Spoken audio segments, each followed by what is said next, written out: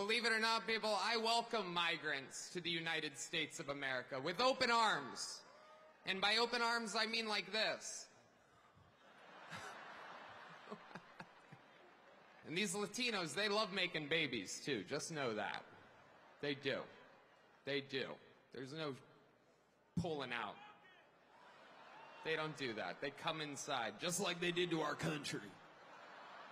There's a lot going on. Like, I don't know if you guys know this, but there's literally a floating island of garbage in the middle of the ocean right now.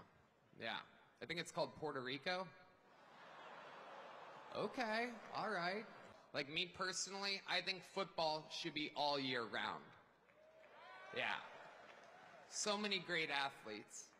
I don't know about you guys, but I think that Travis Kelce might be the next O.J. Simpson.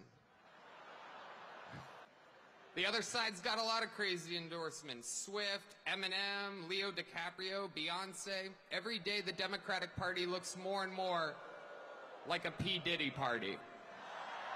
Yeah, this cool black guy with a thing on his head. What the hell is that, a lampshade? Look at this guy. Oh my goodness. Wow. I'm just kidding. That's one of my buddies. He had a Halloween party last night. We had fun. We carved watermelons together. It was awesome. It is incredible. Ukraine versus Russia, Israel, it's like bad soccer games. Who even cares?